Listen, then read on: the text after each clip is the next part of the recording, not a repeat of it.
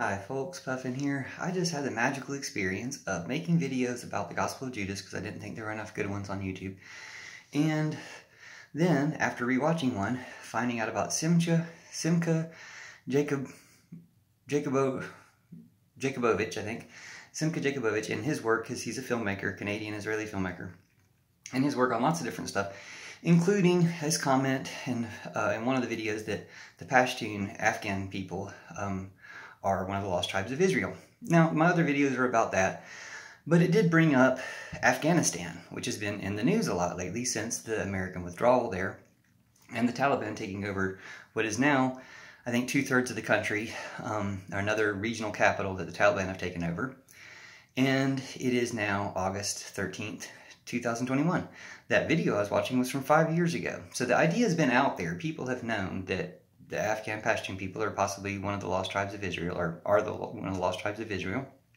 And as he suggests, that might change the way people relate to each other. And to take a step back from the cultural significance of it, because I'm not Jewish myself, I don't understand all that that history, but just the basic idea of looking at people as family instead of enemies, and saying, hey, this is lost family.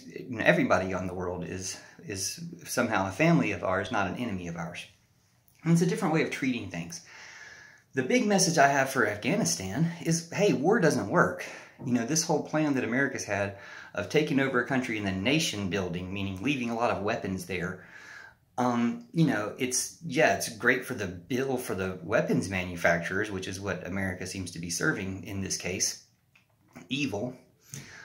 But it's not good for the people. I mean, we did that in Iraq and just ended up leaving a bunch of weapons for ISIS to take, just to arm a terrorist organization by putting a bunch of weapons there that they took over.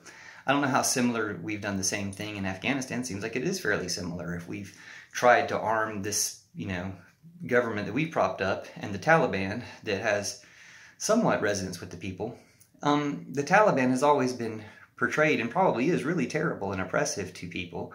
Especially women, for instance. If we know of these crimes that they've done against women, maybe instead of trying to destroy them to get them to stop doing that way, it would be better to engage them in some way to convince them to stop doing crimes against women. Now, one way of engaging them to stop doing crimes against women is to set a better example ourselves. We could, in America, pass the Equal Pay Act for women.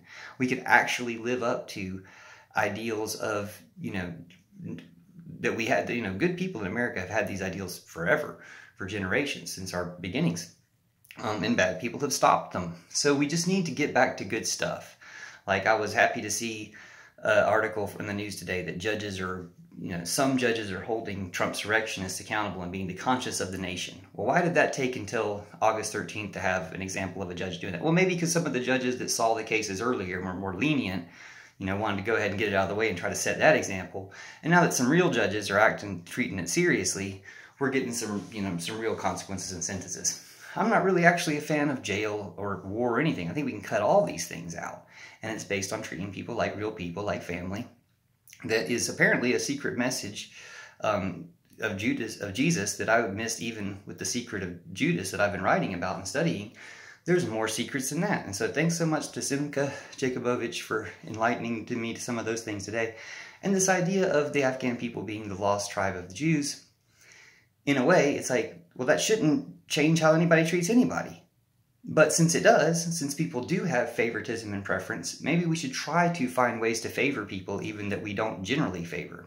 Find ways to favor the unfavored people and show favor to everyone. We can do this.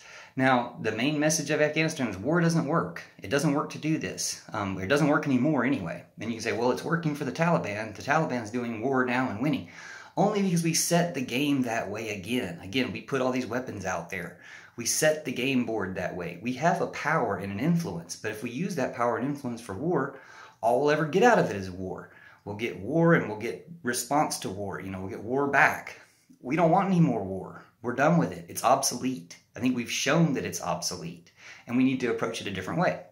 If we'd approached it a different way and negotiated with the Taliban and got them to be better to the people to begin with, it would have never taken a war. You can just actually coax people into a better thing. And we might all be part of a human family that if we just start recognizing that and respecting and treating each other that way, we'll find better ways to help each other, because there's things we all need to learn about being better humans to each other, and we'll find ways to do that. This pandemic, the Trump virus pandemic, has started us on that path of finding how to work together. You know, I think once USA and China team up, we've got it. We've got the future, a green, good future for everyone. So let's